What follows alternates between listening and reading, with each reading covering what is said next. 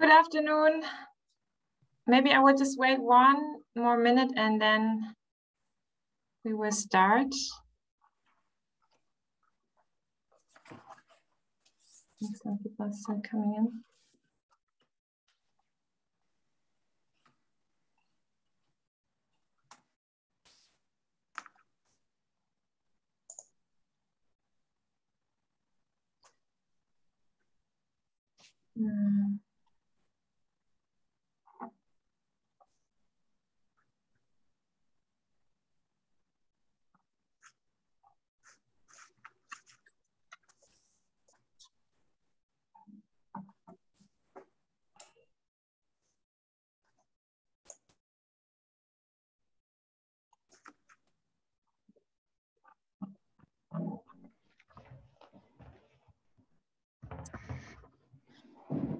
There's also our last speaker.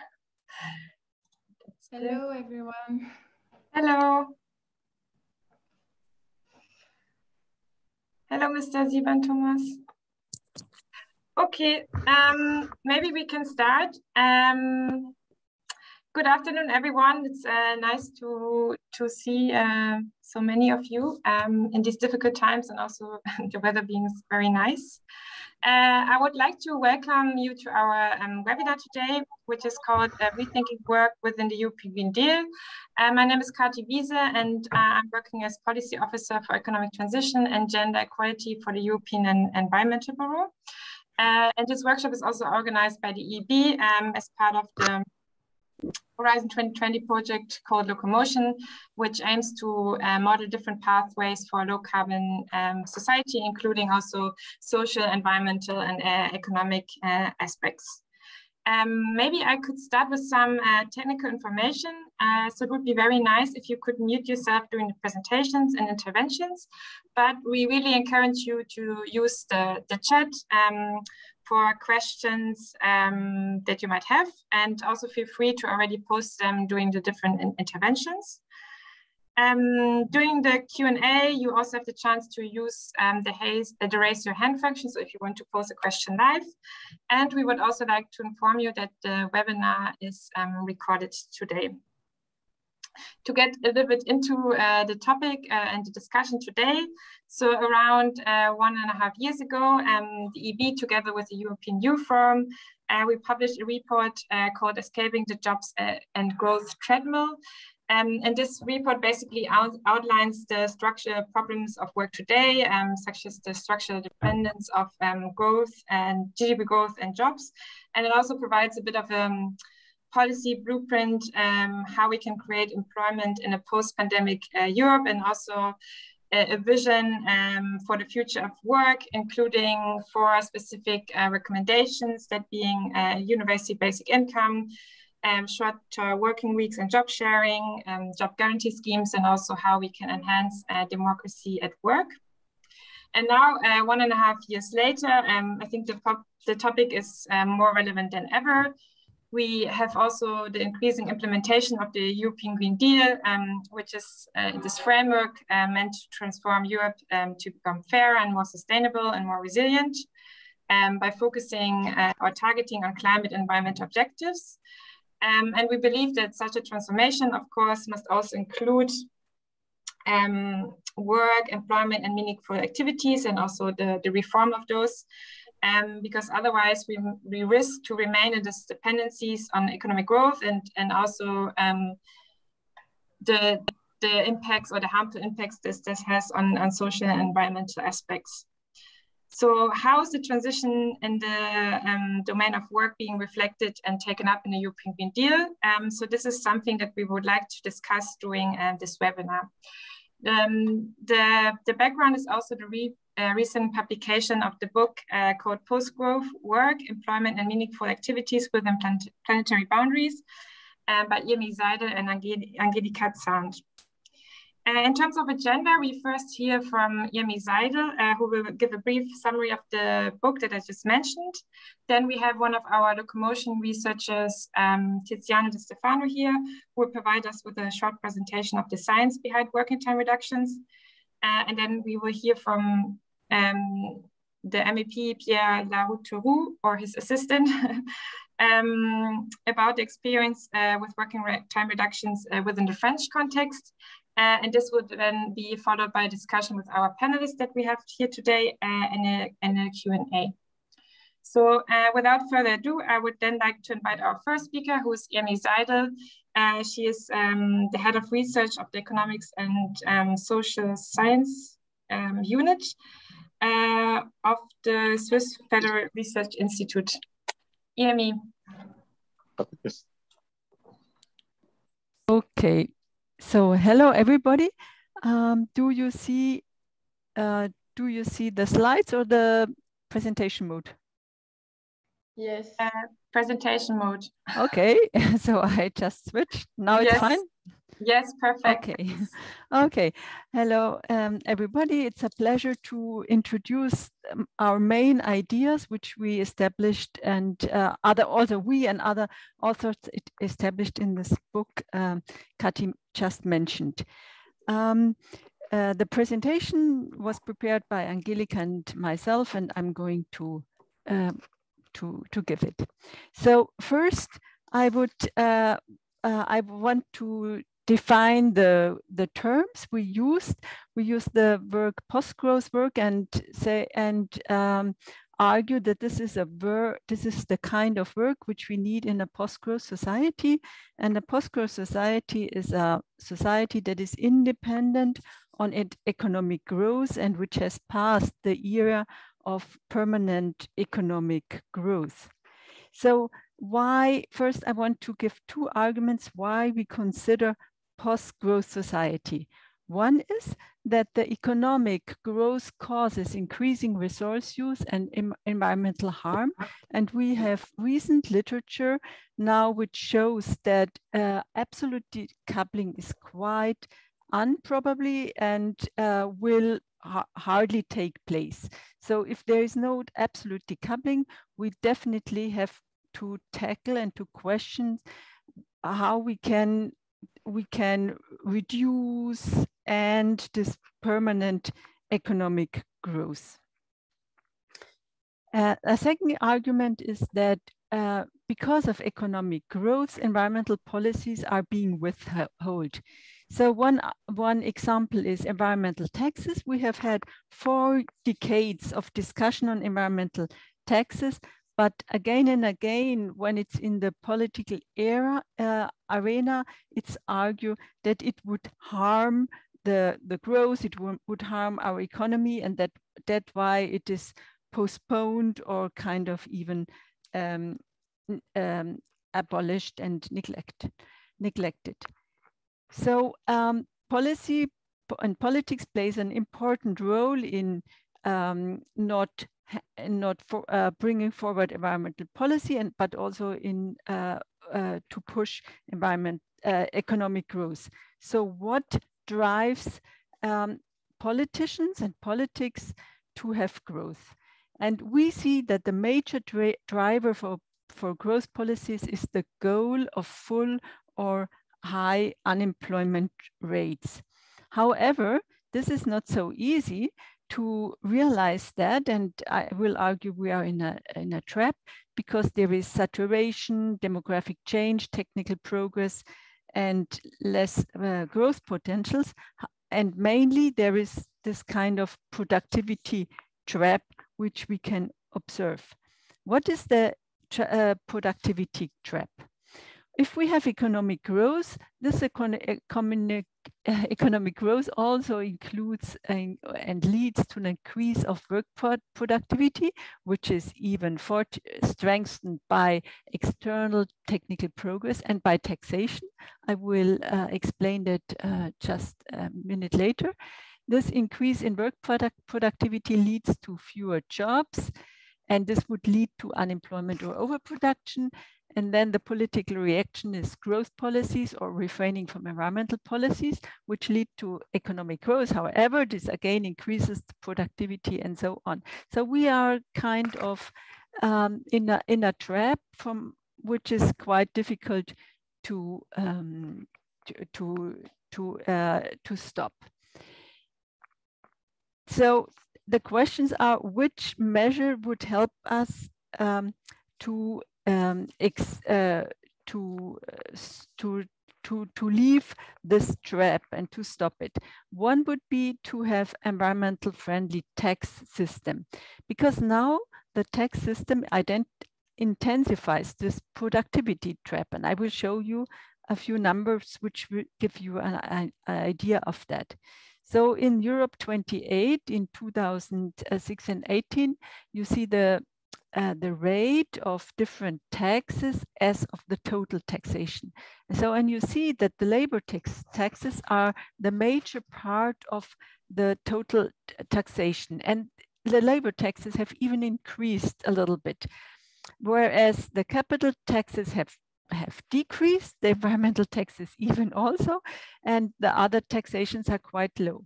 So this labor taxes give a push and increase productivity increases. Another approach to come out of this productivity trap is working time reductions, which should reflect the productivity gains, and also to foster meaningful activities. And I will explain that. I will remind of Keynes, who 100 years ago said that in 100 years we would only work 15 hours, but we haven't reached that. So we still work quite a lot. But just to tell you that the working time reduction is not a new argument. So what is meaningful activities? It's the diversity of different kinds of works carried out sequentially or in parallel. It are meaningful for persons and for society. And this can be activities that are paid or unpaid, the vital or inessential, immaterial or material, self-determined, and it can be care or community work and activities. So why do we argue they should be fostered? It's because meaningful activities can provide well-being and cohesion for the society. They fulfill other human aspirations than employment. We know, for example, that such activities strengthen the meaningfulness or the idea of autonomy. They allow humans to develop different capacities compared to employment, and they complement human subsistence, for example, activities like gardening, do-it-yourself, repairing, volunteering for the communities. So we have quite a lot of benefits such meaningful activities can provide. And now is the question, how could we foster such meaningful activities? It can be through, or it should be, no, it can be, and the precondition is the reduction of working time, which would provide temporal scope for such activities. We also need agency, which coordinates such work and provides structures for such activities. And we would need also a change in the education and in the training so that people are able and kind of a little bit qualified to do such activities. But also we need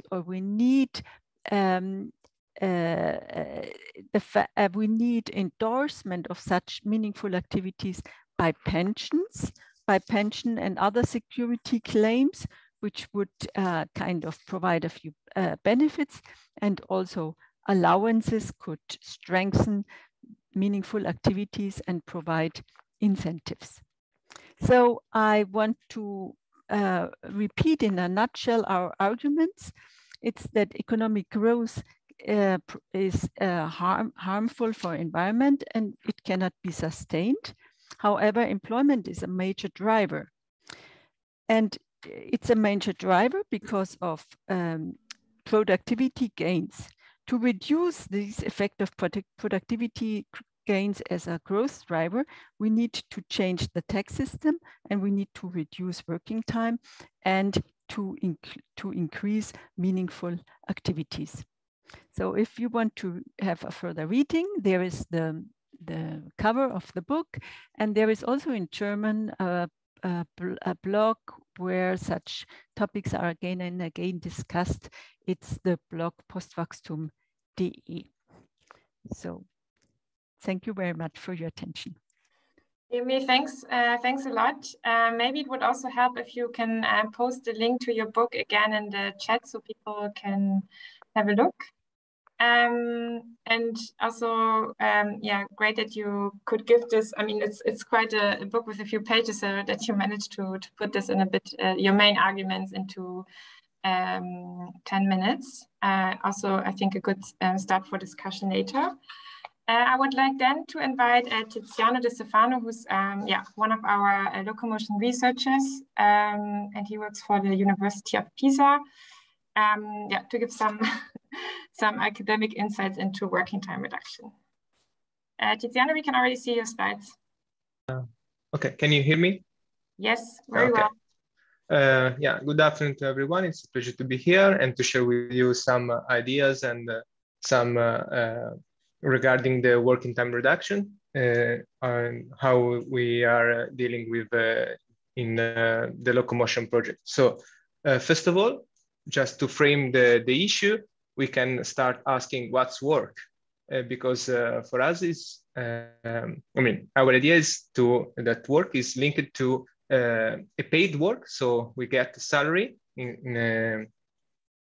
by supplying our time and our skills. But that's the first one. But actually, the labor market it works in 1845, according to Polanyi studies, show through the introduction of poor law reform, and it is related to the born also of our economic system, the capitalistic system, that also explains why an increase in labor productivity. So labor productivity is the increase in the amount of production for any hour of additional work. It is translated into an increase in total production. That is also, as it was explained before, one of the main drivers of economic growth. Now, the fact that increase of productivity is used to produce more instead of to work less. So when we get an increase in productivity, we can decide either to produce more or to work less. And our system forces us to produce more and more. However, one of the effects, if one wants to introduce the working time reduction, we might have two different kind of effects. First of all, the composition effect that relates to the household consumption bundle. So how we can change our consumption bundle, so our consumption habits, given that we have more time. So for instance, if we have few time, we are induced to consume very highly energy intensive products because they allow us to save time. While if we are able to have more time, we can dedicate to other activities that are more eco-friendly, for instance, like prepare homemade food, or like traveling with the bike by walking instead of take the car. And also the scale effect, because of course, if the productivity gains are translated into less work, then also the scale of the economic activity could reduce, and so also the impact on and the pressure on the environment could be lower. However, as it was said before, it is not a new idea, and it is not new at all, because if we look at the historical data, we see that in Europe, actually, the weekly working hours have been reduced.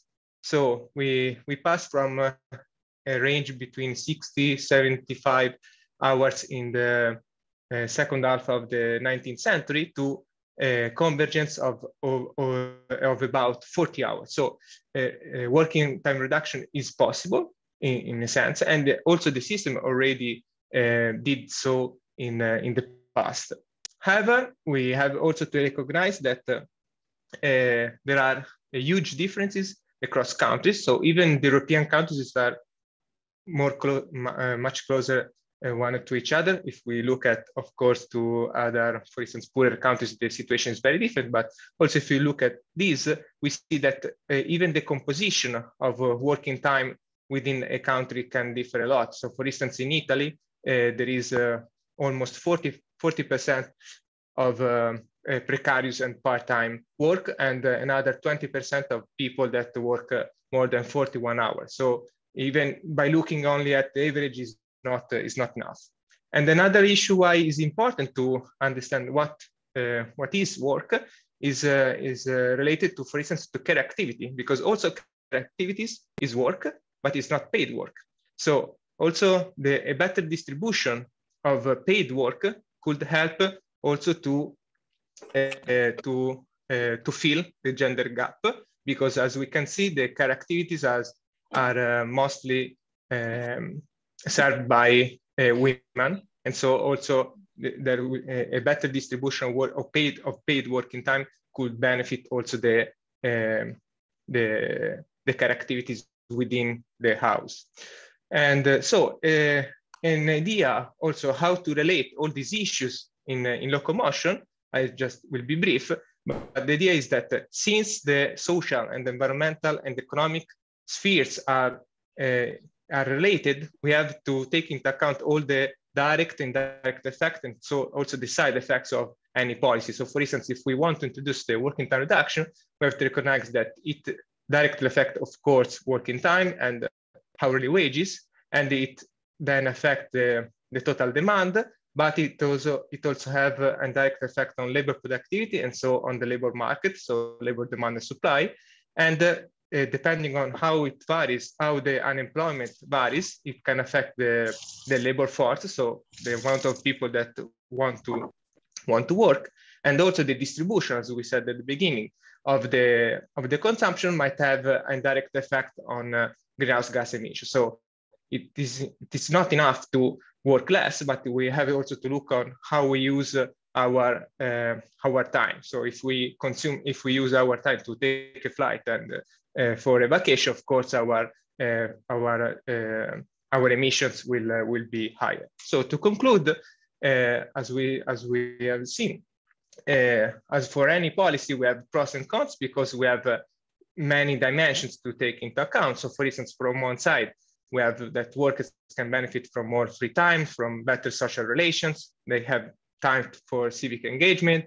Firms might even benefit from higher productivity and better flexibility. And from an economic system point of view, we might have more equity, more gender balance. But on the other hand, these process could harm some categories instead of others. So we might have that workers could have lower wages. So it depends on if they are poor, it could be bad.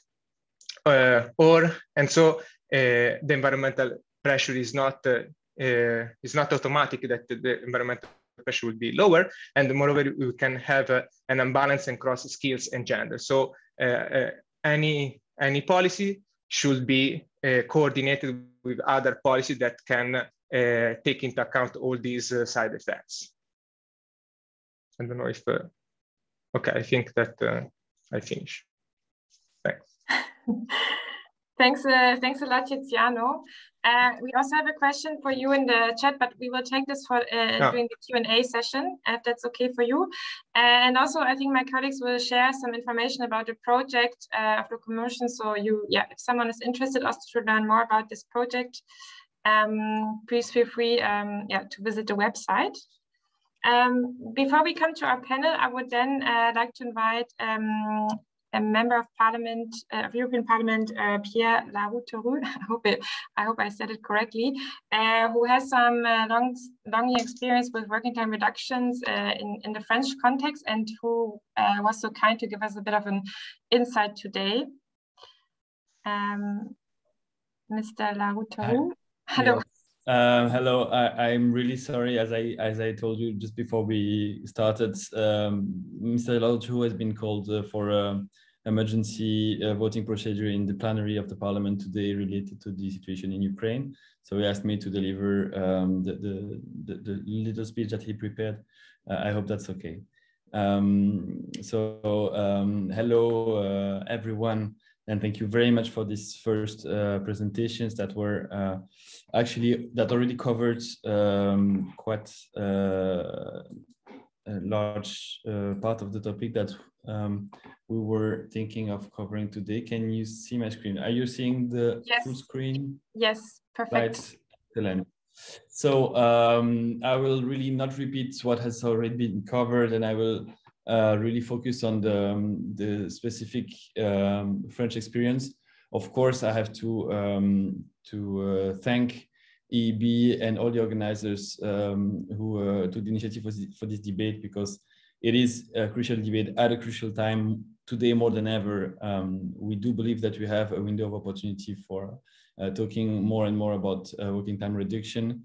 I will focus on one aspect that has been briefly mentioned that for us is key. Pierre Laouture has been working on the topic for more than 30 years. And I've been working with him on the topic for a little less than 10 years. And all the aspects that we mentioned are very important to us. We tend to focus a little bit more on the impact on unemployment.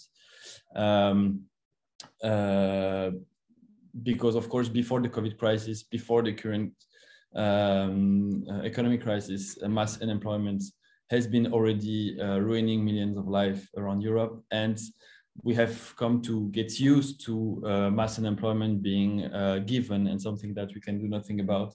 And we have to remember that it has not always existed.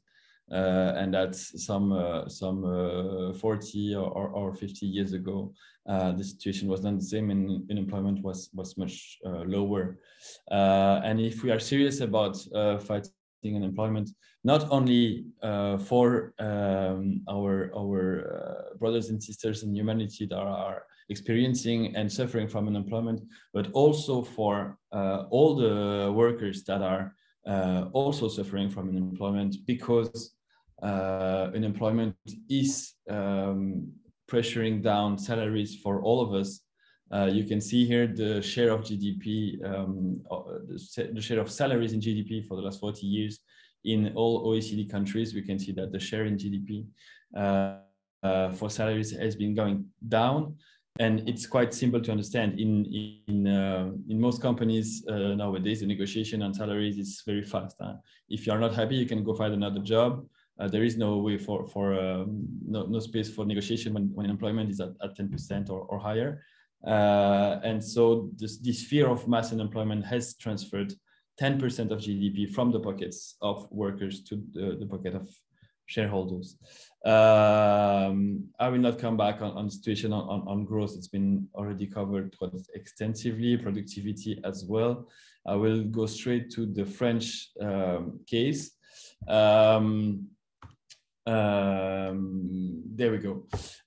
What is interesting, I think, in the case of what has been experienced in France is Pierre Laouture has been working in the early 90s with former Prime Minister Michel Rocard on a solution to implement in real life the 4-day work week with two goals: no decrease in salaries, of course. Millions of people are, of course, not in a position to experience any loss in terms of purchasing power or quality of life. No decrease of salary and no increase of the cost for the employer and for the customers, just so that it's actually workable in the current economic system that we know. And the proposal that was developed together with the trade union CFDT in France was based on a simple fact. In most of our countries, in Europe at least, luckily we have unemployment allowance and schemes that are contributing by billions of euros to face the consequences of unemployment. And thinking behind this proposal was to activate those spendings. So to put this money that we today put in unemployment allowance on the negotiation table, and to say that if and only if the company creates good paying, decent, stable jobs and reduces working time, then those spendings can be activated. Concretely, how does it work? And it's not just a theory or a utopia. It has been implemented by 400 companies in France, and it has benefited 17,000 workers. If and only if the company implements the 4-day work week, 32 hours per week, and hires 10%, creates 10% extra jobs, real jobs, good quality jobs, permanent contracts, then the social contributions can go down 8%. So that the cost for the company is 0, and the total payroll is balanced. And the good news is, because of course many of us, when we hear that, will think that it's very bad, of course, for unemployment public schemes. But you have to think that jobs are being created, so you have less unemployed people to pay for, and you have more people who are working and contributing to. So it's a win for the public unemployment social security system. It's a win for workers, and it's actually a win for companies, because workers, and it has been shown, are more productive and more creative, and are just have a better life, so they also actually work better. I will not go into the details of these tables, just to show you an actual example of one of these companies that is producing yogurt and cheese in France. They have 800 workers, and they have created 120 additional jobs in implementing the 4-day work week. Of course, the 4-day week is not the only model that will fit all sectors of the economy and all kind of companies. It can be modulated, like 1 month out of 4, or 1 week out of 4, depending on the sector. So timetable can be modulated. We call it the 4-day work week à la carte. Based on those 400 pioneer companies, we can assess that 1.6 million jobs could be created in France. You can do the math for the rest of Europe. That's millions of jobs that can be created, and that is also in France. That would be 1.6 million people that would contribute to public pension funds as well. So that is also the best way to save our public pension system without having to change the age of pension. I'm already, I think, up with my time, so I will just conclude. This has today. It seems that, and we were discussing it with the trade unionist friends. It has been the great struggle of progressive and trade unionists for a century, but for 20 years, it seems that it has become the great taboo. So we need to launch this debate again, and it's starting again in many countries, and we have to increase this struggle. It is, of course, a historic struggle. I will not come back on that. And today, more than ever, since we have been experiencing in the COVID crisis, in most European countries, there have been schemes, because there is less work. You have to find ways to not lay off all the workers and to not completely break down the economy and the companies. So we found ways, and workers have been experiencing that you can be working less to lay off less workers. So maybe now we can start again talking about working less to achieve work for all and a better life. There is broad public support for the idea, broader than ever. Here, for instance, in Belgium, I have 72% support for the week, 62% in France, etc. And to conclude, if we remember that mass unemployment is a key factor in salary deflation, in the decrease of salaries all around Europe and around the world, then we can think that with the 4-day work week, the balance of power will change. And this is actually the most powerful solution we have to also see an increase in salaries, especially for the most vulnerable and poor workers. So, of course, we in the team of Pierre Lautureau at the Parliament are more than happy to have this discussion further with any of you. If you're interested, you can contact us. Thank you. Michel, thanks a lot. Also, thanks a lot for stepping in for Monsieur Lautureau, and thanks a lot for giving a bit of a concrete example also what it could look like in France. I mean, as you said, maybe that can also be inspiration for other member states. So thanks a lot for this. I would then like to move to our panel today and welcome our panelists for today's session.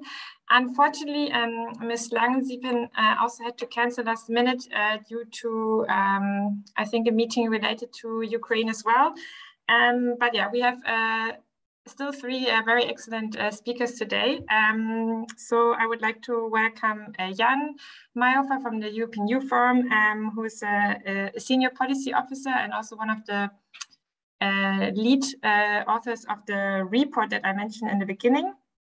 And then we also have Ludovic Wood from the unions. He's the Confederal Secretary of the European Trade and Union Confederation, ETUC.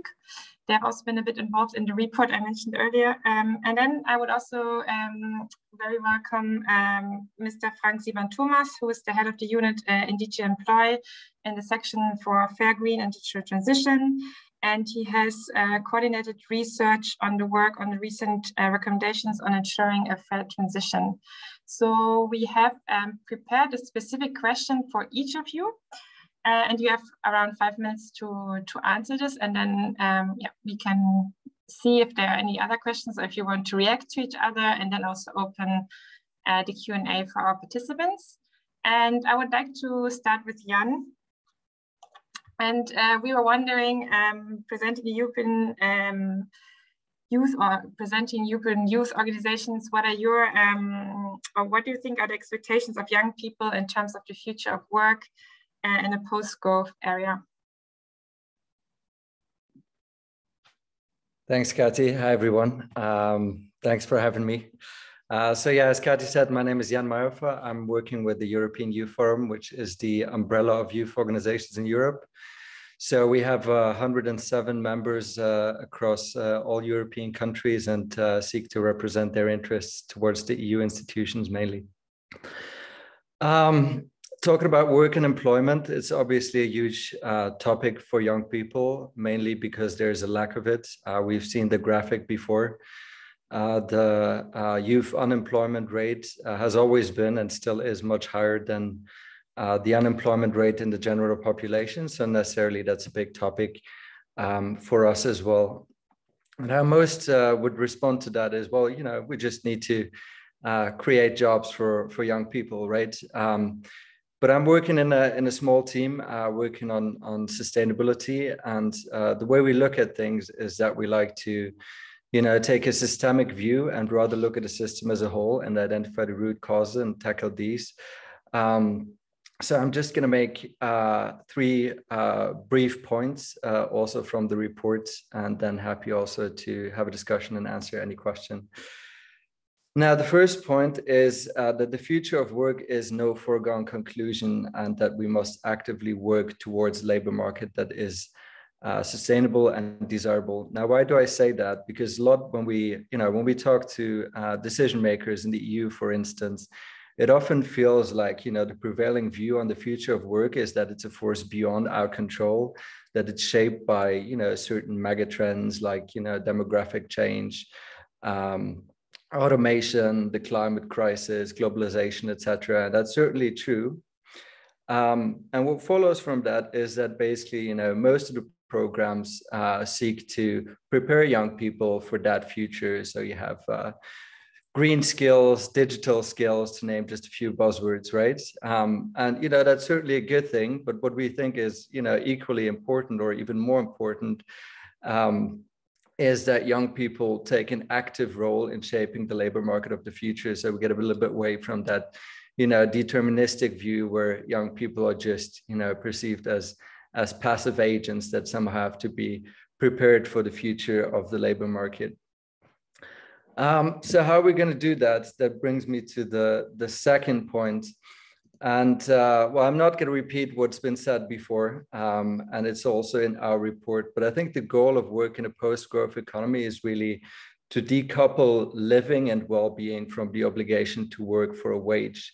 So what we did in the report that Kati mentioned and that I co-authored with her is, well, we basically described how our economic system is dependent on both economic growth and employment relation and how that's sort of related to each other. And it's been mentioned before. I'm happy to see that every speaker before mentioned productivity, labor productivity, as the key thing, because it is really the key thing. And I'm not going to repeat that, but just to quickly say that I think the key thing here is the productivity dividend. So what do you do with the labor you essentially save from the technological changes we had, from computers, etc., from just being able to produce much more efficiently? Well, I'm trying to explain it very simple, and we did that in the report, but basically you have two options, right? If labor productivity doubles, then the first option is, you can keep the output constant. You have the same amounts of goods and services, and you can reduce the working time by 50%. The other option is you have the working time on average being the same, and then you double the number of goods and services you produce. So it's really simple. It's like a basic formula. And what we've seen in the graph on working time reduction is that basically after the Second World War, it really stayed the same. So we've always chosen the latter. And in the report, we essentially explain that in our economic system, we didn't have a choice, but to always produce more, because what happens if we don't chase economic growth, well, we have an economic crisis. So most recently, I think we've seen that with the COVID pandemic, right? So that even if you put the brakes on our economy just for a few weeks or a month, the whole thing basically implodes. And, you have all an economic crisis, you have all the negative effects like poverty, mass unemployment, and so on and so forth. So the only way to get out of that is more economic growth in our current system, which obviously has very negative effects on the environment and on a number of things. So I think that, what's really important is that when we talk about post-growth and degrowth, is an understanding of what it actually means. Because I think a lot of people, when they talk about post-growth, they think, okay, we're just going to degrow some sectors and, grow some other sectors, and then somehow it will work. But I think what's really, really important, and that was mentioned before as well, is that, the goal of post-growth, or whatever you want to call it, or beyond growth, must be to decrease the structural and procedural dependency of our economy on growth. I think a helpful metaphor is sort of a bicycle that we always use. So in our current economic system, a bicycle always has to go forward, because what happens if you stand, the bicycle falls, right? So we'd like an economy that has sort of, little support wheels that doesn't, crash immediately when you just hit the brakes on it for a little bit. So I think that's work is really key for that. And if you free essentially people from the obligation to work for a wage, often under very bad conditions, through a policy such as a universal basic income, that would really, really help to create a better and more sustainable economic system. Last point quickly, and that's sort of going a bit beyond what's been said before. I think to create the space for these post-growth work policies, such as, the one that, been mentioned before, like working time reduction or universal basic income, or some of the others that we mentioned in the report. I think what we have to do is to emancipate ourselves in a way from the work ethic or the productivity craze, or whatever you want to call it, that we currently have. It was actually really, really interesting. So we talked to our members, and we were sort of floating the idea of a UBI, and there were actually, surprisingly, a lot of, member organizations of us not in favor of the idea.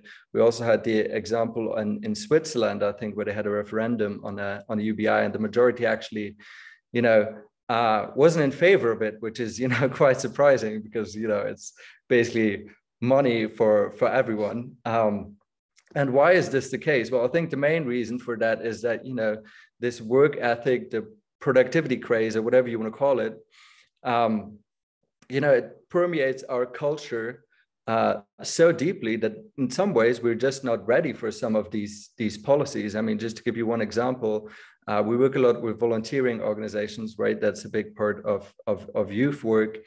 And there is definitely a trend in volunteering where everything that you do as volunteering somehow has to look good on your CV and has to increase your employability and these kind of things. So you basically, it switches the whole logic around where you don't volunteer because you think it's a good thing, it's fun, you do it for other people, etc.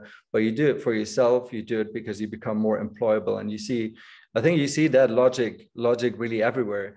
If you're anything like me, it's really hard to get that productivity kind of thinking out of your head, even if you're not working in your leisure time. So what do you do after work? You're doing a workout, or you go for networking.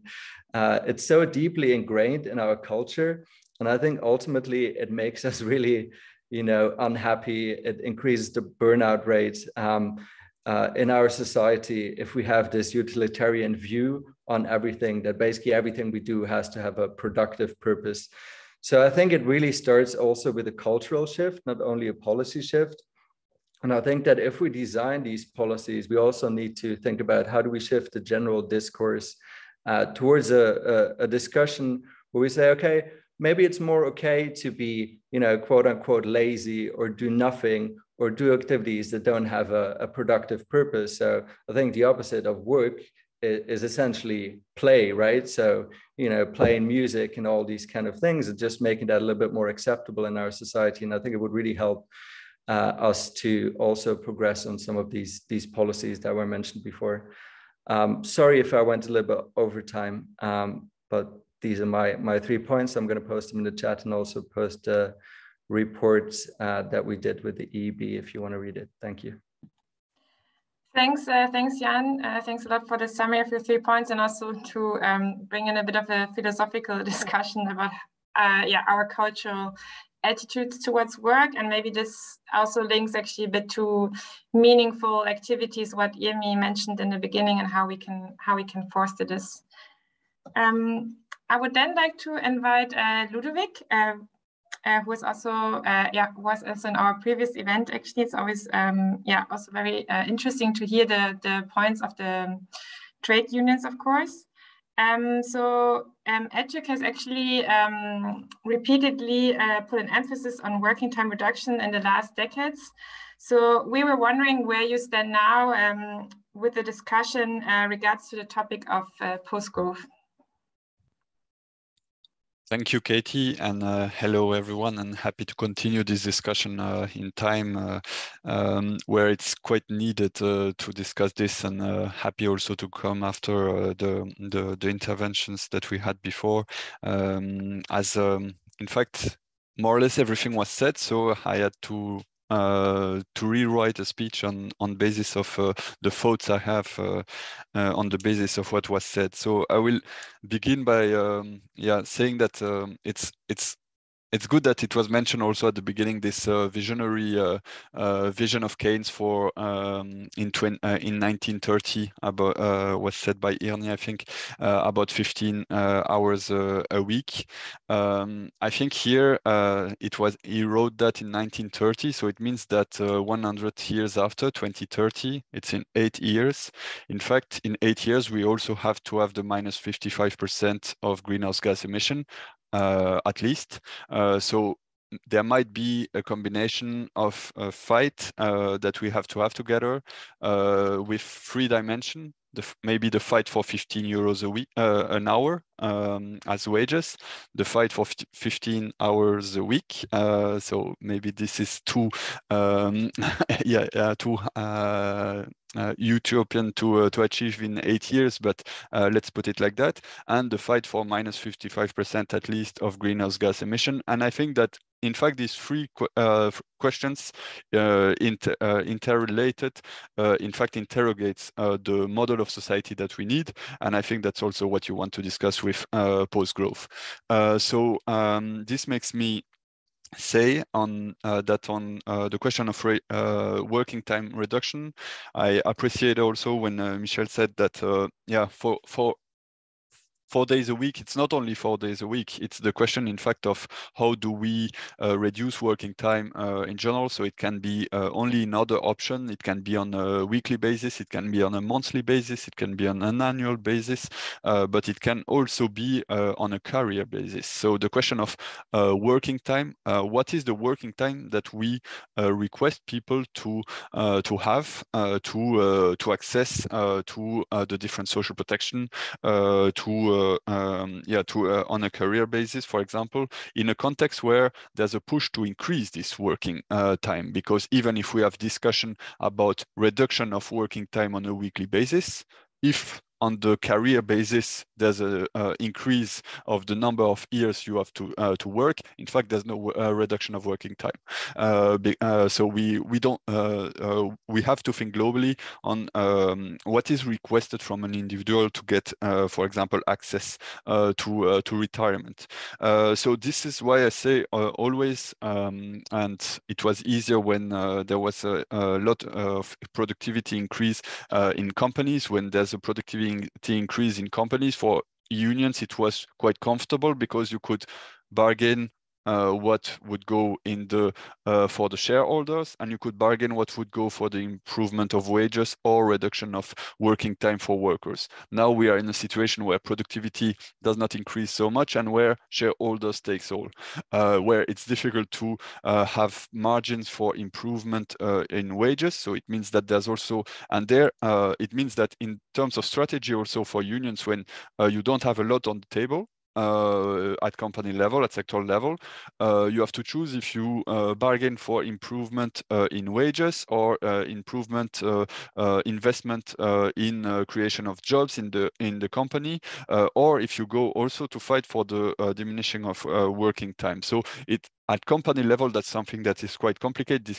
This is because, and this is why it's really important to bring it as a societal discussion.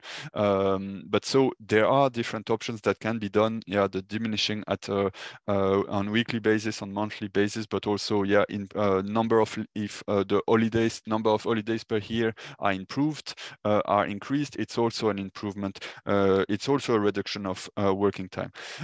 And I would like to say that working time reduction is in fact a reality, a hard fact. It is, but it is an individual working time. If we take the number of hours that are done by someone on an average on a yearly basis, it is a hard fact that indicates it is declining. The question that we have as a political choice is, will it be collective working time reduction? Because individual working time reduction is there in average, but with the pressure on a part of the population to work more, which put the competition with those who don't have a job. This is how capitalism works, putting competition between workers to lower the working conditions. And so it means that the policy option that we have is to discuss about collective working time reduction. And this is only possible if we present it also without loss of income and with compulsory compensatory hiring. Because this is the only way that in a company, when you reduce working time, people can get the same salary, but there is also someone that is hired. So this is a vision of society that we can have. Youth unemployment was, when I was talking about competition, and also thinking about Jan speaking about youth unemployment. For me, it's also youth unemployment is in fact also a consequence on the pressure on working time on people, that we want people to work more longer in the career. It means that there's less jobs at the beginning because there's less people going to retirement every year. When there's a reform of pension systems that make that people can have to go to retirement at 67 instead of 65, this means that there's two generations of people coming in the labor market that will fight for less jobs. So this is also consequences of political decisions to put more pressure on people working more.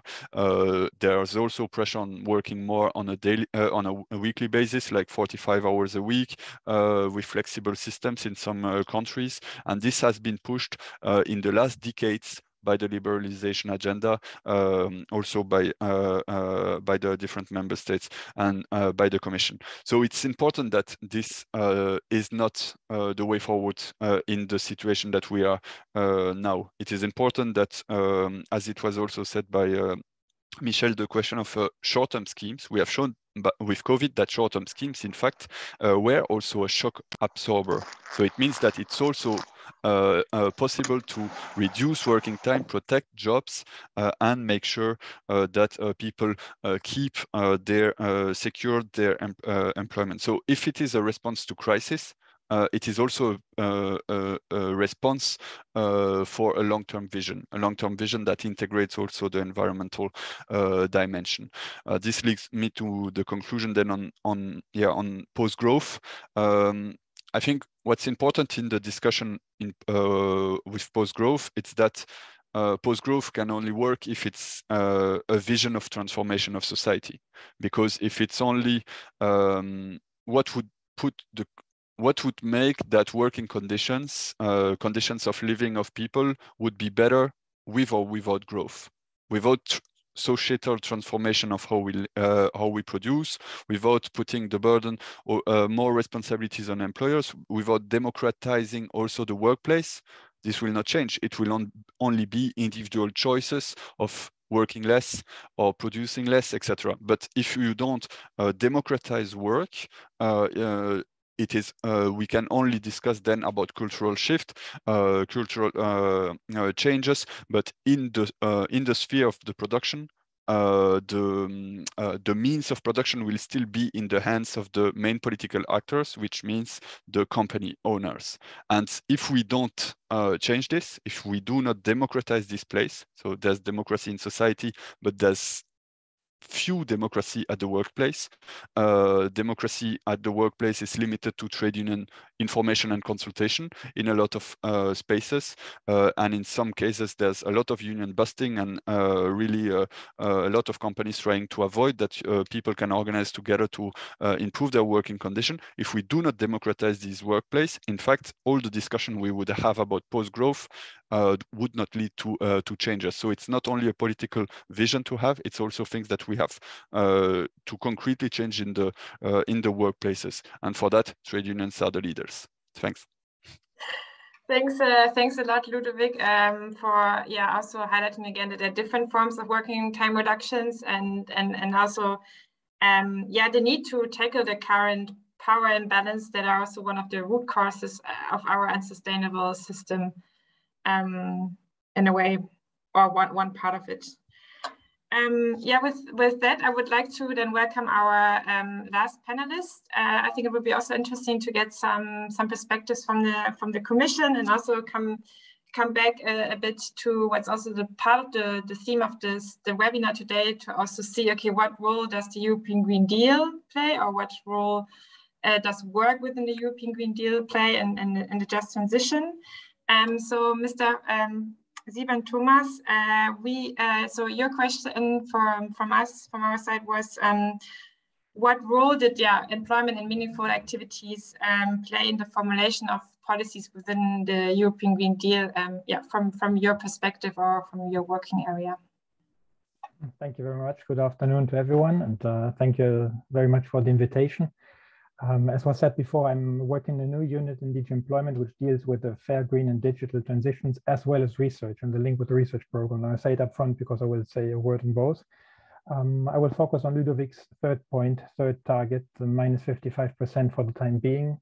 I have probably to be honest, I think the Commission with the Green Deal has published a strategy which it sees as a strategy, as a vision, long-term vision for such a transformation of our economies and societies. But obviously, given the many issues you mentioned, there's scope to develop certain areas more, and we do not deny this. I will not go into this in much more detail now, probably just to say that there has been work in the context of the so-called Employment Social Development in Europe report in 2020-21, where we have looked at the inclusiveness of growth, and where the conclusion was drawn that growth has overall not been inclusive, let's say in the decade before the pandemic, after the financial crisis, and that this has weakened resilience. So there's an awareness of the need for inclusive growth, and a lot of actions focus on this. Also on working time, there is obviously awareness that a lot is changing now in the new world of work and the pandemic, increased digitalization, teleworking, and so on. This partly has probably led to both increased productivity, but also increased working time in this new form of work. And there's well awareness of the need that that policymakers have to shape this. So the initiatives on working conditions of platform workers, the ongoing debate on the right to disconnect, and more to be discussed. So, and the Commission will issue this year an implementation report on the Working Time Directive, which is, let's say, has a specific focus, but which probably could also lead to follow-up discussion. And last but not least, on the link, I will not say a lot on the link between labor productivity and employment, because probably there the views are also diverging, but certainly we do promote also research and actions which make research also under Horizon Europe and other programs on degrowth, on post-growth, on possible policy recommendations, and also on let's say research projects which ensure that new technologies, be they green, digital, whatever, are complementary in the sense that they do maintain jobs and create jobs and alleviate probably also certain tasks which may be difficult in the climate change context. These are all debates to be had, but to be fair, probably that was not the answer of the Commission in the Green Deal, and it's not a degrowth strategy. But when the Commission presented it, was presented as Europe's new growth strategy or new economic development strategy. I will try to make 3 points as well. The first one on this growth strategy and the role of fairness in it. Probably just to say that our starting base was to say, and I relate to the first speaker here, Mr. Seidel in particular, we do not deny that a lot of the production model does create problems, does produce significant harm, and that we need to accelerate the transition to reach the ambitious climate targets.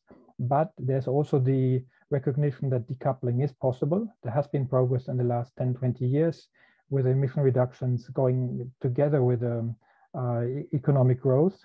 We do recognize that inaction is not an option. Not doing anything would be worse, would put in particular the most vulnerable and people's livelihoods, health, and the economy overall. And this even more so in the current context we are living after the aggression of Russia on Ukraine, where the Commission has responded and the leaders in Versailles have agreed that we need to accelerate this transition to roll out clean energy and the renewables much faster, and also reduce our energy dependence from fossil fuels. This to say that all of this, we believe, does respond to the needs of people. We published in some of the reports I mentioned survey results where people across all age groups, across all skill groups, across all countries agree that climate change is the defining task of our times, that we need to respond, and the majority of people also feels a personal responsibility. They want to do something, though they are open to also change behavior or change consumption patterns and others. And one point important, or two more important points, which we see as main elements of the narrative of the Green Deal, is fairness. Fairness is one of the objectives. It's not just a climate and energy target. Fairness is one of the objectives of the Green Deal. This obviously includes, as a general response to your question, employment, social impacts, focus on maintaining income, well-being, and people's livelihoods. What differs probably is that the Green Deal, and there have been two massive legislative packages, Fit for 55 packages last year, are based on the assumption that a triple dividend, as we call it, is possible, that it's possible to create jobs, to improve well-being of all, leaving no one behind, and to reduce emissions if we have the right accompanying policies in place. And a lot of the difficulty is, and what our unit now is working on and colleagues are working on, is what those accompanying policies, including on the employment and social side, are. So you are well aware of the Fit for 55 packages. In some of the initiatives, you have targeted measures. For example, energy taxation. Member states are allowed to exempt certain households from energy taxes, or there's a proposal for a social climate fund. But there's also the recognition that more is needed. And that's why we have presented in December last year a proposal for a council recommendation on ensuring a fair transition, which tries to provide guidance to member states on how to address labor and social impacts and how to ensure, put the right policies in place depending on their national challenges, to accompany this and ensure that jobs can be created and that it's not the poorest who have to pay the price, particularly difficult in the current context. And I just would like to highlight that in the list of recommendations made, there's in particular one to focus also on the support of quality employment, which is probably close to the notion of meaningful employment you're mentioning here, and to facilitate transitions. There are many others which do relate, I think, to issues discussed, also to empowering energy consumers, promoting energy communities run by citizens, also facilitate access to sustainable consumption and incentivize changes in consumption and production modes. So all of this is in the list of recommendations currently being discussed. And also many of the measures addressed by Mrs. Seidel, like for example, the tax shift away from labor to environmental taxation or a holistic education strategy are part of initiatives the Commission is taking. Another proposal for recommendation was issued in December, which looked at, which is a recommendation on education for sustainability at large. So with a long-term perspective also. Two more short points, maybe on the employment side. Why do we believe that there's potential to create employment, and what are the sectors concerned? Probably you all know which sectors are facing job losses or transformation challenges, but I want to mention also sectors where we expect job creation in renewable energy, construction, waste management, circular economy, local value chains. Many of those can probably relate to the notion of meaningful employment you're mentioning. And our analyses also show that there is an increased demand in what we call middle income, middle skilled jobs, notably in construction to help insulate housing, etc. And we find that this may counteract labor market polarization we see from the other megatrends you have mentioned. So here again, we believe that the right policies, reskilling, upskilling on time, etc., can help shape a more positive outcome. And here again, I would like before to say, we believe this responds also to the needs of both people, job seekers, and industry. So on the job seeker side, or people side in particular, a special Eurobarometer on the future of Europe earlier this year showed that 9 out of 10 young Europeans, and also almost 90% of Europeans overall, agree that tackling climate change can help improve their own health and well-being overall. So the notion of well-being and let's say new post-growth strategy. But surveys also show that young people, when asked where they want to contribute in the economy and the labor market in the future, clearly say that they're looking for professional paths that combine flexibility and a deep sense of purpose. Again, meaningful jobs. Recent surveys from Austria, for example, have shown that I think more than 50% of young people say they want to contribute to fighting climate change in their professional work.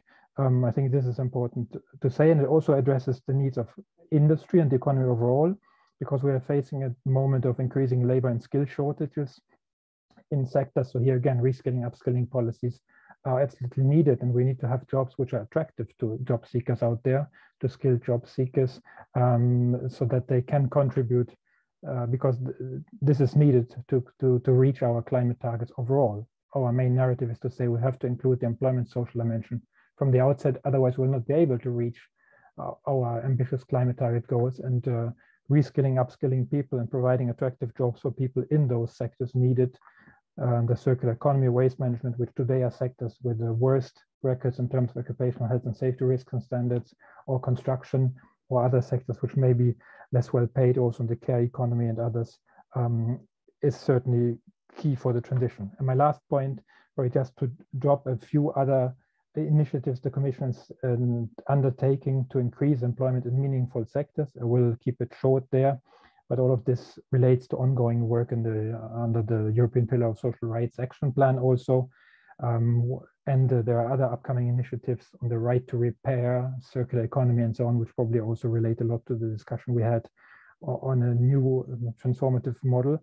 Just to say, ongoing initiatives include the Social Economy Action Plan, which tries to boost employment in sectors contributing to fair and sustainable growth, and sectors and companies which put social and environmental purposes first, care services, recycling, and so on, social enterprises at large.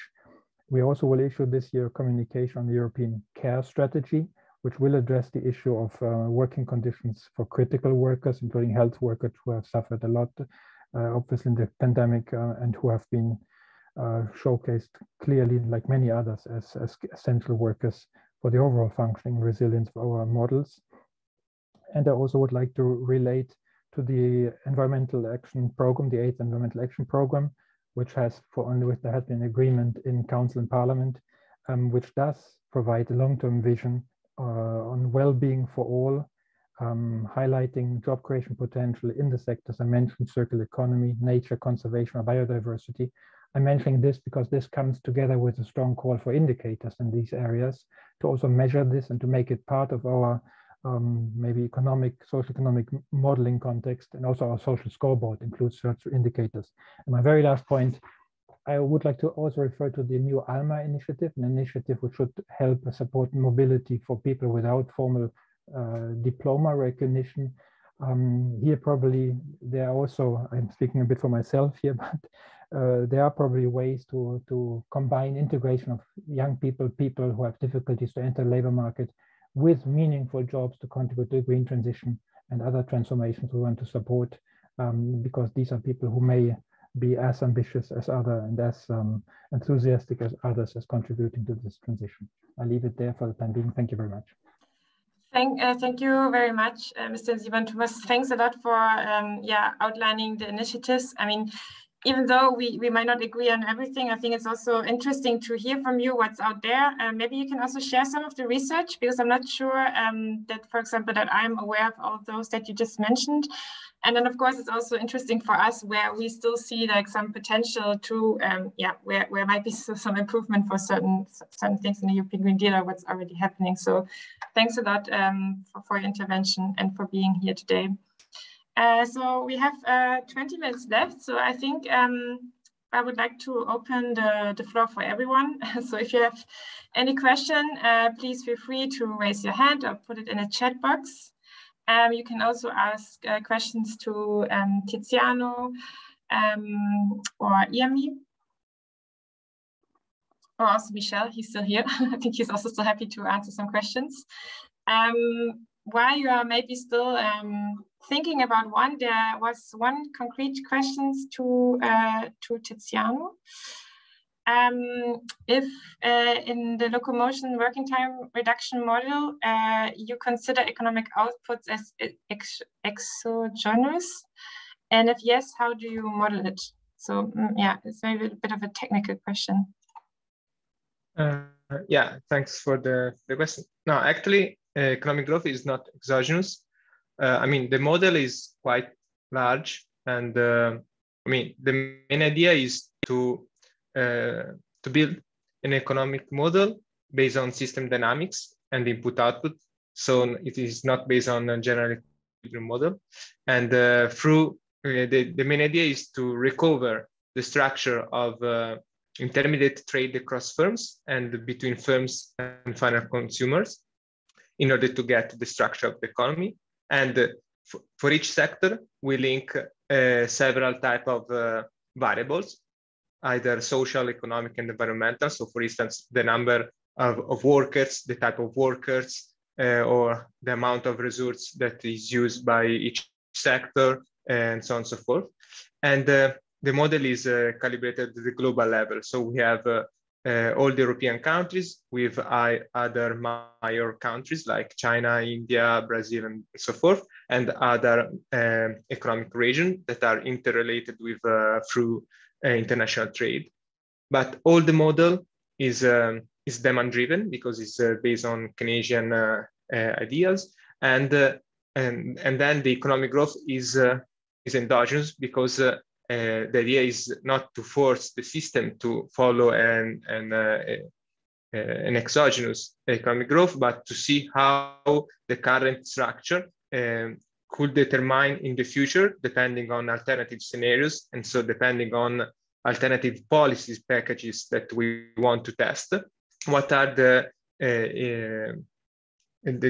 what is the economic development in each country and in each area, and what is the impact of economic on the resources and the limit that the resources imposes on economics. So the model is, most of the variables are endogenous in a sense, but is quite a big model. Don't know. Thanks, Tiziano. Yeah. Yeah, I think if there are any more questions on our model, and maybe also feel free to contact us afterwards, so we can also provide some information on how the model works. You can also join the project stakeholder board, where you get regular information about about the project and the updates on the model.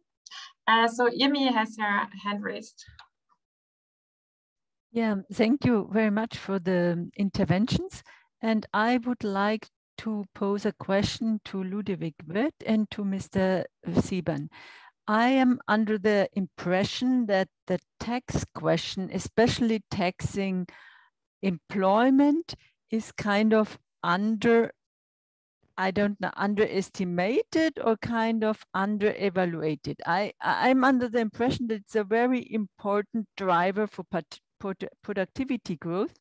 And I would like to ask you whether I'm under the correct assumption that it doesn't play such a big role in your thoughts, and why don't you focus more on this taxation question?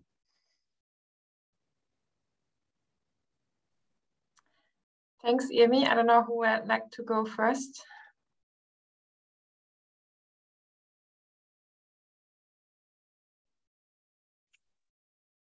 Frank, you can. Huh? Yeah, okay. I'll give it. I'll try to reply first. Let's say from a policy viewpoint, I think it's not underestimated. It figures quite prominently, in particular what we call the European semester, so this coordination process of social economic policies at European level, where the Council issues recommendations to member states, and these recommendations have been rather standard and are included.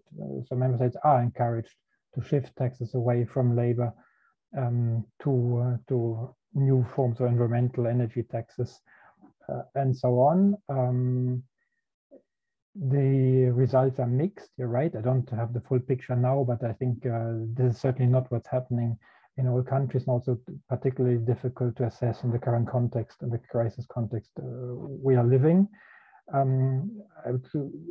probably would like to add the sentence that what we use in our analysis, I shared the link for the recommendation. You have an accompanying paper, analytical paper, which summarizes a bit the evidence we think is relevant here, which we have from impact assessments for the Green Deal. I highlighted that many of these impact assessments are positive what concerns overall employment projections until 2030 or 2050.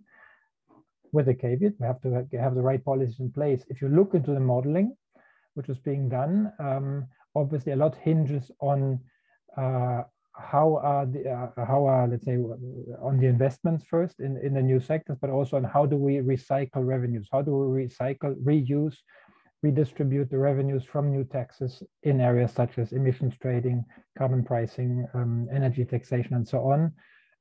And a lot of the overall outcomes depend on this, and the modeling does generally assume reductions in labor taxes.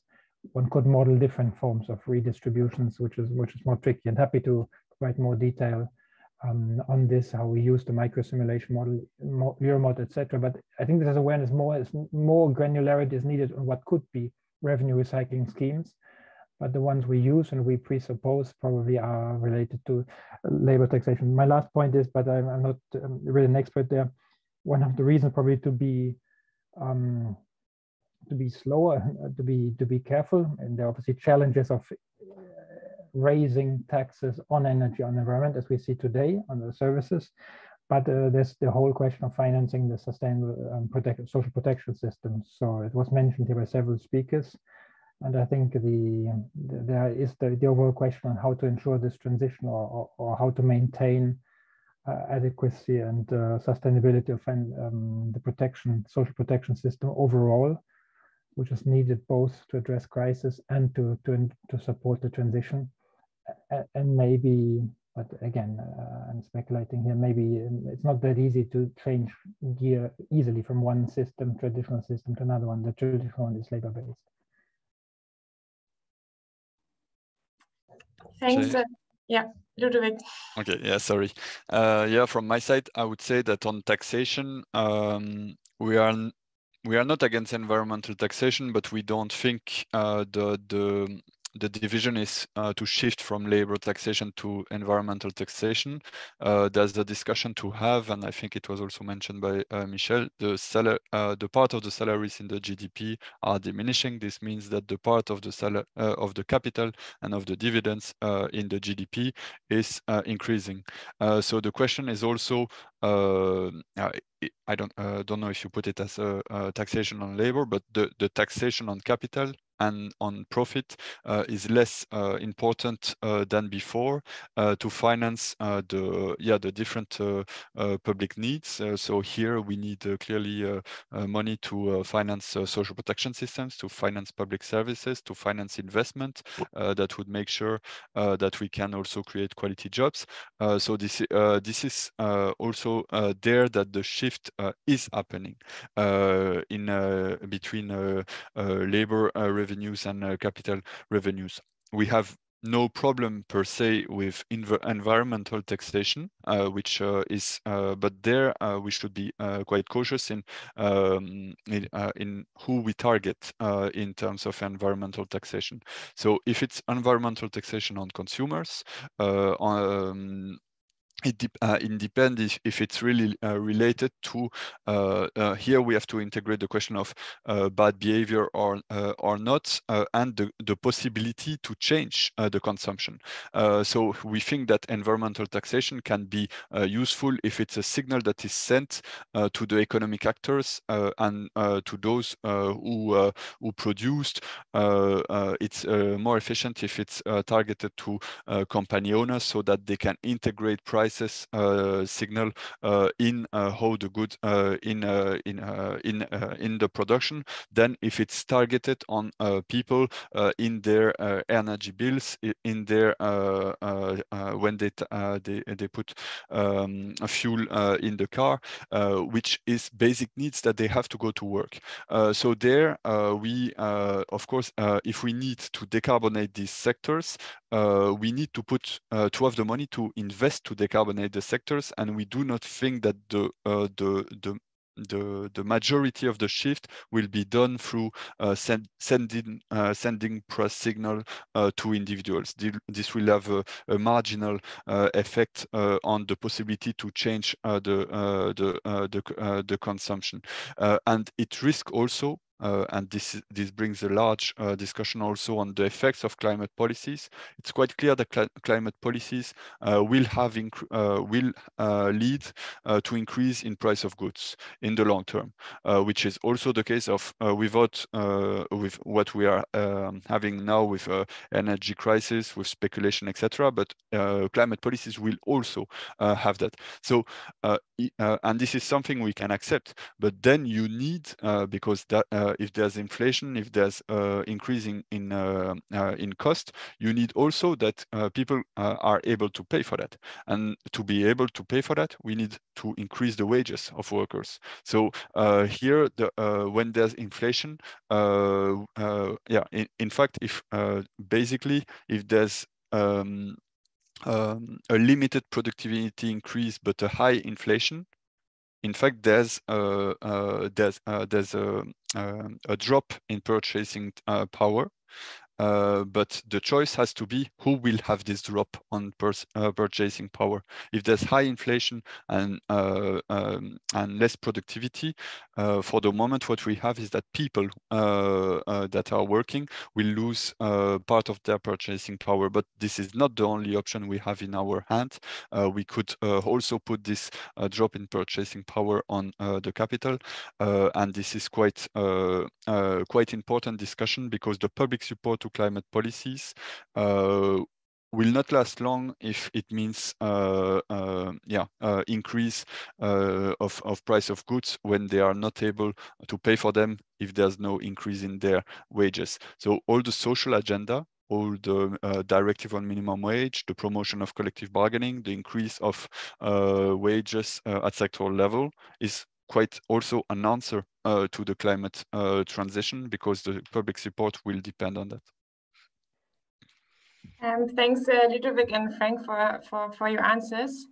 So we don't have if I may add one point. yes. Sorry, yeah, I know time is running. But just to say that in our analysis, we also refer to the whole debate on carbon inequality. So the recent report by the World Inequality Report and others, that let's say the impacts not only of these taxes differ across the income groups, but also if you look at the relative emission levels plus the contribution to emission reductions in the past, there's an unfair distribution. So which obviously opens also a debate on fair taxation. And we do refer to this in general terms in our recommendation. And maybe just to say that there has been a sequencing of papers how to address, help member states how to address energy price hikes recently in October, and the one of 8 March last week. They present toolboxes what member states can do as terms of emergency measures. I would like to relate to the latest on 8 March Repower EU, because it also mentions windfall profits and taxing windfall profits and redistributing this to some part. So I think there's a great openness to mobilize, to have that discussion, to mobilize all means when needed. Thanks, Frank. Yeah, we were actually quite happy about it when we read it in the plan. So yeah, we will follow this closely. So we only have 5 minutes left. Maybe just one last question to Michelle and one to Jan. Michelle, what do you think, how can meaningful activities employment be combined, and what measures needs to be taken? And for Jan, you mentioned that UBI was not very popular among your members. So I was wondering, what are then, and that you kind of need this cultural shift first, but I was wondering, what do you think then are the proposals that you would take forward with your membership now, or what are your next steps in terms of pushing this topic? I'm really sorry, I had a technical problem. I did not hear the question. Sorry. I heard the word combined, but...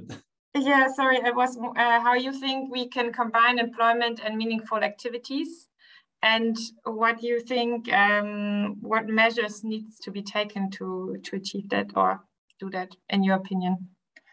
Well, I have to admit it's an area of the topic that we have considered for a long time, that needs further work and analysis in the way that I mean, with this experiment of those 400 companies that have implemented the 4-day work week, we could indeed see that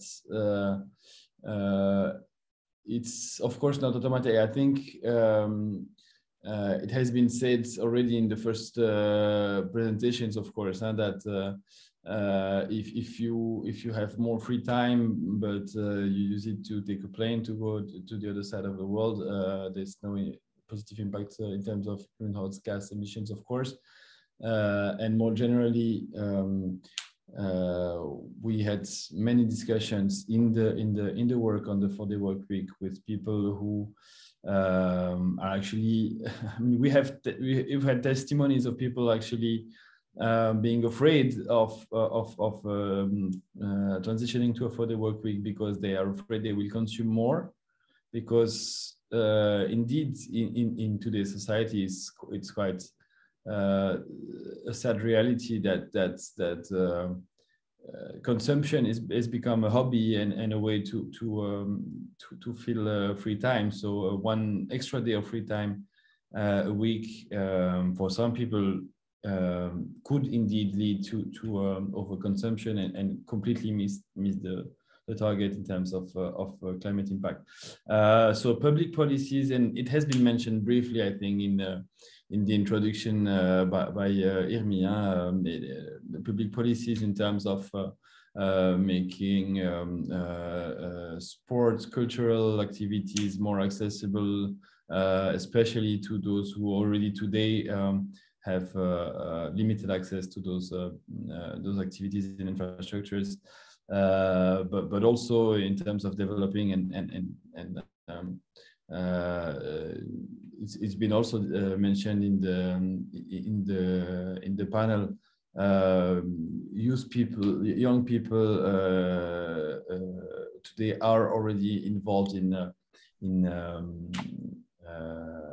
all kinds of social commitments and community involvements, but there would be a lot more energy, human energy and resources available for such activities in a case of working time reduction, and so we would need increasing public support for those kinds of activities. And today that is not the trend that we see. Even in Belgium, we can see that I mean, even like NGOs and other kind of public interest organizations are seeing their funding decrease rather than increase. So that would of course need to be taking the other direction for this societal change to happen. Thanks, Michel. I know it's 12:30. I just wanted to, maybe give Jan the last word if you, I don't know, would like to react to what you think are from your side the next steps, or regarding to my question. And sorry for only give you 1 or 2 minutes max. Thanks, Kathy. I'll be very brief, and also thanks to the other speakers, really interesting. Well, to be completely honest, we don't currently have funding to further work on the work topic. So if there are any funders out there in the audience, please contact me. Well, I mean, when I said UBI is not very popular, like I think most of our member organizations support it, but we don't have like the critical mass to really take it forward. And we're a democratic organization that is basically saying we always need it if we, want to go to speak to policymakers about real policy proposals. What we're currently working on, and this is somewhat related, is on addressing the issue of overconsumption and production, right? So, it might be true, if we work less in our current culture, we might just consume more, and that's why I was also speaking about the need for a cultural shift there. So currently working on establishing material footprint reduction targets. So the discussion surfaced in the Circular Economy Action Plan, which I think is just really important because ultimately, the climate crisis is just a symptom of the real crisis, which is overshoot, that we are producing and consuming way too much. I think that was also sort of what we've heard from many of the speakers. And then working time reduction is a really popular one, and also shifting resources from labor to the environment. So another one we've heard today is also quite popular among our membership, because I think there's a really strong argument to make that, well, ultimately these are all negative environmental externalities, and even if there is, even if it's expensive now, or even if it's cheap, like right now it's getting more expensive, but you can still take a Ryanair flight somewhere for €5. But the problem still remains that someone has to pay the costs for this, and it's mainly innocent bystanders, people in the global south, and of course future generations who will suffer the impacts of climate change. So gonna stop here, but really interesting discussion. So thanks everyone. Thanks a lot, Jan. I will close it now here, but thanks a lot to all of our speakers and to all of interventions, and also. Sorry, Kathy, may I again make a short announcement? Because yes. A question. Just to say that we are, as is included in the EASY work program, the Employment and Social Innovation program, we will publish this year a social innovation call on social innovations for fair, green and digital transitions. They should come out in May. So if you want further information, please have a look. It's open to associations, social economy actors, and many others. So there may be opportunities for you or your members. Please share this widely if that's of interest to you, and write to me if you want more information. Thanks a lot, Frank, for this. So there's an opportunity to work more on this. We should all visit the website, and as Frank said, please contact him if he has any questions. So maybe this is also a nice word to end with some positive aspects. I mean, we don't really have time to conclude a lot, but I think, it's a very interesting discussion. It's very linked to the overall systemic changes that we need. And I think we need to have some further discussions on how we can actually implement this or materialize this or flesh out a bit of the proposals that we heard today. So have a really nice afternoon, and thanks a lot again. Bye. Bye-bye. Bye, everyone. Thank you so much. Bye.